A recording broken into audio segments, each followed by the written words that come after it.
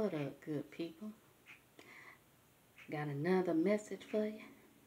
Like to hear it? Here it comes. So, like I said, I've been processing. I've been taking some time to myself to get back right in mind, body, and spirit. So the Holy Spirit came to me as I was excavating some memories and trying to discern what is true. So, this message is timeless. All my messages are timeless. And you may be experiencing this or soon. Sometime soon we'll be experiencing this. But I started seeing a lot of you have been called to be elders before you even turned 21, before you even became a full adult.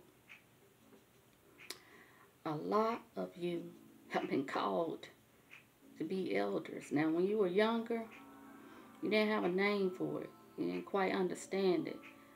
But you noticed some things in your family. Some root issues. Cliques. Petty grievances. Things that were not in alignment with God. Ancestral patterns. The same old, just a different day. And you have a pure and unconditional heart. So the vision that you had to bring the family together, because you see all this stuff that's going on around you. The pure and unconditional love that you want to share and give out gave you that vision. It was bigger than you. You didn't understand it before the age of 18, if this was happening to you. Then you stepped out into the real world, and then you started noticing some real world issues. Then the world started whooping your butt. And then you started noticing your family becoming even more divided. Then you started noticing nobody ain't talking about nothing. They ain't talking about the issues at hand. You started noticing that too many things are being swept underneath the rug and not being addressed. So your thoughts started shifting. And that's when the divine steps in and gives you the bigger picture of it all. You were chosen to see this. Now, what I have learned, that before we come here, we choose the family, you choose your parents, you choose the life that you want to live, because we're here to learn the lessons, to get the lessons, to evolve as a human being, to evolve as a soul. Like I said, this world is a school. It's teaching you. Are you getting the lesson? Are you getting the lesson? Are you getting the lesson? That's what really matters, okay? With anything and everyone. Watch and observe and learn. So, as you growing up, you seeing the bigger picture, like, okay, I'm being excluded. Okay, I feel like an interloper, like I don't belong. But what you don't remember is you chose this family to get the lesson. But just because they blood don't mean you have to do what they do. take on the illnesses that they have. Okay?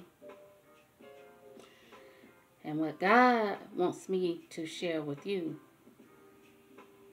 the Lord laid this on my heart. And this is a divine message. The shake-up will wake you up or make you want to cut up. What you gonna do? Be true and do you. That's all you can do. Don't bow down to the mess. Instead, choose to bless. Bless hearts. Bless minds. Free your soul. Go to source for the master plan to elevate and evolve into this new chapter in your life. God is always the higher power that you can tap into for divinity, strength, and grace to keep pressing on through it all. You can't change what has happened. But what you can do is change what is going on within you. And the only way you can make that change is with God. So you stay grounded in the fact, okay, I got the bigger picture now. You starting to get the bigger picture. You have already got the bigger picture. Okay, I came here to break this generational curse. I came here to break these toxic ancestral patterns. I'm not going to sit here and watch it. I'm just going to choose to figure out how I can overcome it. How I can heal from it. And how I can help others to heal from it. Because most chosen ones are healers. Okay? It's just what it is. You're a light worker. Use your light and ignite into that full power that is destined to be.